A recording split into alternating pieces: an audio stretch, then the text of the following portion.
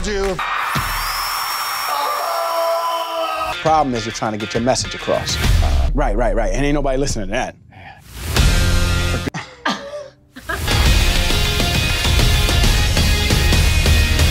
Sima Media.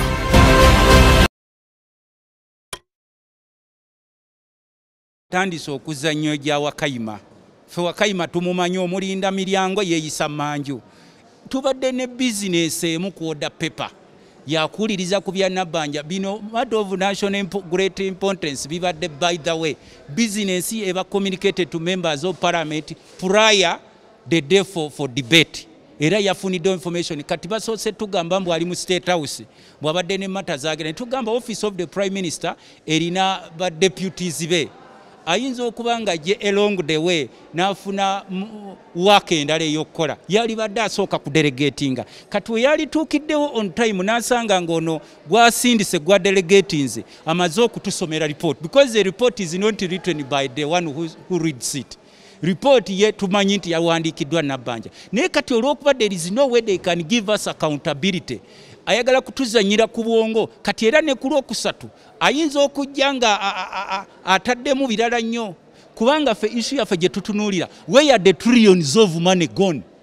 Many people from different walks of life have contributed to all Ugandans who are known to be vulnerable, or which government regards to be vulnerable. Naye abe Kampala bagamba tebalaba ku ssente, abe Nakaseke bagamba tebalaba ku ssente kuba ffe excluding, abe Wakiso bagamba tebalaba ku ssente. Where are these trillions of money going? Who's eating these trillions of money? Ebyo Nabanja byalina okwansalinga. Naye mulaba ate ali ku birala ali ku bya Wakayima na Wango bwawetaweta eno. She knew that she was supposed to present the report to Parliament days before because she's a prime minister. Prime minister afuna business even a week before because she's the one who's in charge of government business here. Era yagiridinga naye kutuuka ku lunaku olusembayo ate n'atandika kutuwa excuse kati tutandise okulaba nti azanya market trick naye bannayuganda kye beetaaga twagala kumanya sente za corona ani azirya, who's eating these trillions of money?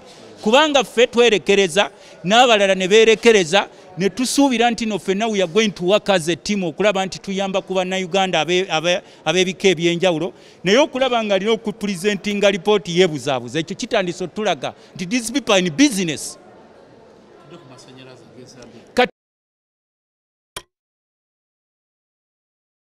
Nze mbadde mpa speaker information yange nti abapoliisi nabo bateeke ku listi y'aba vulnerable. Tosobola kuŋŋamba barracks za Uganda ezisinga nga mulimu Nsambya, mulimu Wandegeya, mulimu Odi Kampala n'endala zimaze emyezi egisukka mwena barracks za poliisi nga tezirina masannyalaze. Barracks ya poliisi era wano tewali bonna bayeekera, tewali beetaaga buyinza. Barracks ya poliisi okumala emyezi egisukka mwena nga terina masannyalaze is a great concern.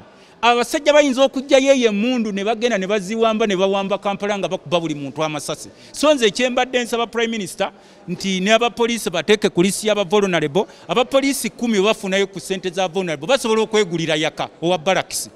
Abapoliisi mpadde kyakulabira ku 10 oba 20 basobola okugamba twesaleko emitwalo 3 ne bawezaayo oba 10 oba ne bawezaayo emitwalo 4 oba emitwalo 7 ne beeteerako yaka. But a member of parliament are more concerned okuŋŋamba nti barracks za poliisi ziri mu kizikiza. Imagine n'abapoliisi abakuuma parliament nabo bali mu nzikiza.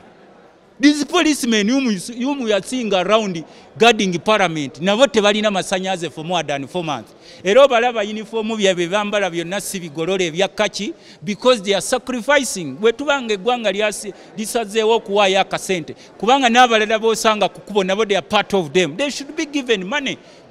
Kubanga nze ekyembadde ndeese bwe tugamba nti poliisi nayo eri list of vulnerable ekyo kikwewunyisa balya bubi basula bubi in addition tebalina masannyalaze ge balina ofuna hope nti n'amazzi balina kansuubira ekyo kubanga baba tebalina masannyalaze kirabika n'amazzi kati bagakimeeyo ku midumodumo which they are part of us ffe tulina okubalwanirira parliament as an institution yange